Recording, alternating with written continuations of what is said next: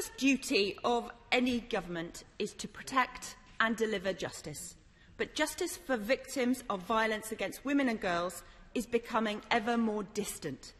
Convictions for rape have fallen by more than 50% in the last 2 years, a record low according to the Crown Prosecution Service. And worse still, more and more victims are dropping out of the process altogether.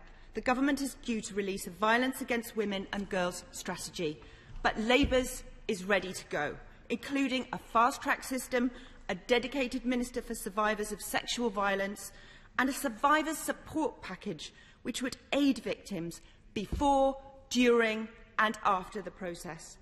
So will the Minister commit to taking these proposals forward now? And if not, can he explain to victims why this government chooses further delay and inaction?